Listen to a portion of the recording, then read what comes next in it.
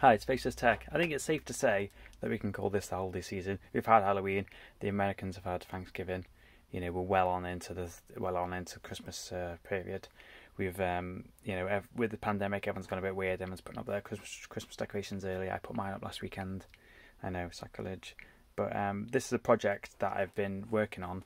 Thought of the idea probably back in August when I was working with LED strips. I noticed that a lot of people said, instead of just relying on the adhesive of LED strips, is to make like a channel for them to sit in, so that you can slide them into, because they do actually heat up and then they unadhere themselves.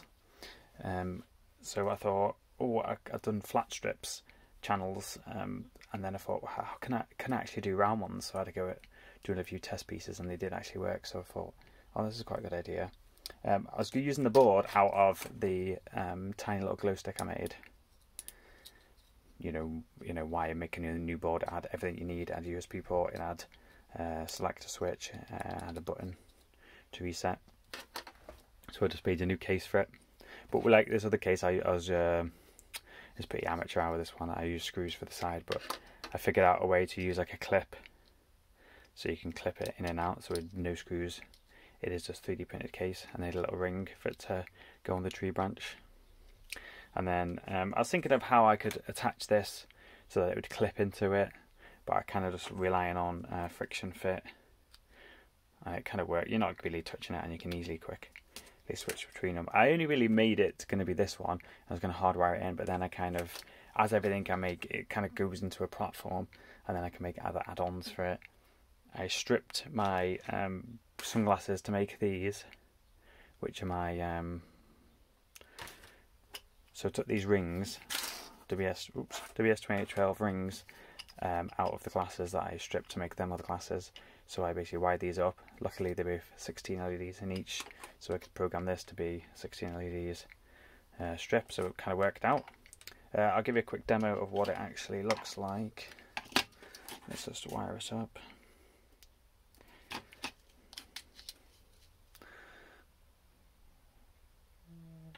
Turn the lights off. See a better light. There's 3 different modes. I've used the fast LED on this one, the fast LED library. Oh, there you go, it's like a chase rainbow. And then I've got, which one was it? Was this one? A twinkly mode. Nope, that's not the right one. This is the right one.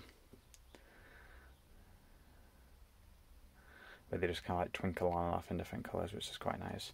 And then it's the same, obviously, for this one. I did this as a screw design.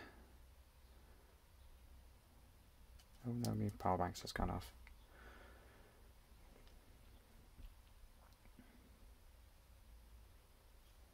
It's not working.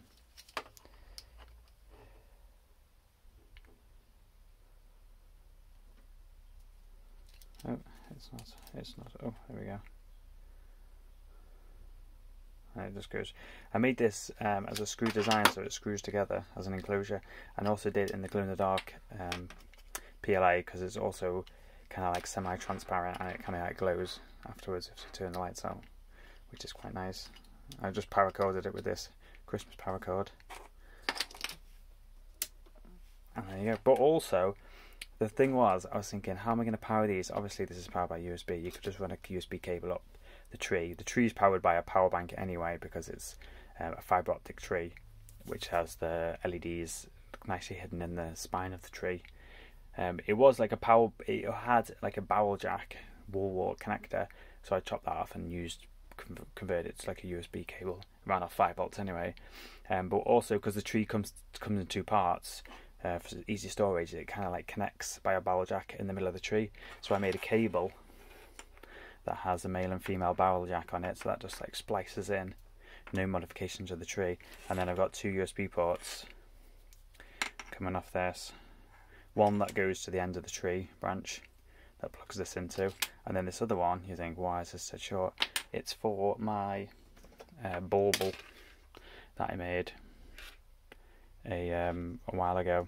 it's just a Raspberry Pi that plays video, and I've got a USB cable so I can plug that in. Or you can make another Bauble to plug it in, or plug anything else in. You can even charge your phone from the tree, which, you know, if you want to do as a party trick, you know, be my guest. But yeah, that's so it all kind of all come together, and I just come to put the tree up, and I just sneakily put this in the tree, put this on the tree, and didn't say anything, and then took a while for anyone to notice it. But yeah, it's worked out quite well in the end, really.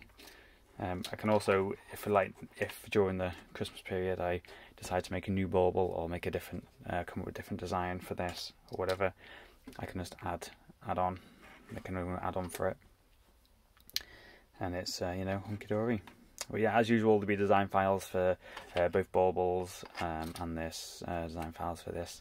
The annoying thing is, when I did make this board, the 3 headers here coming off, I had them stupidly really close together. So I've redesigned the board, and I'll probably put that in there, which got I took away the big ground plane and I spaced these out so you can easily solder these on, because otherwise they're a pain in the arse to attach to. But yeah, this is just a 80x85, which is quite nice. Makes it really nice and cheap and small. So yeah, as usual, thanks for watching. Bye.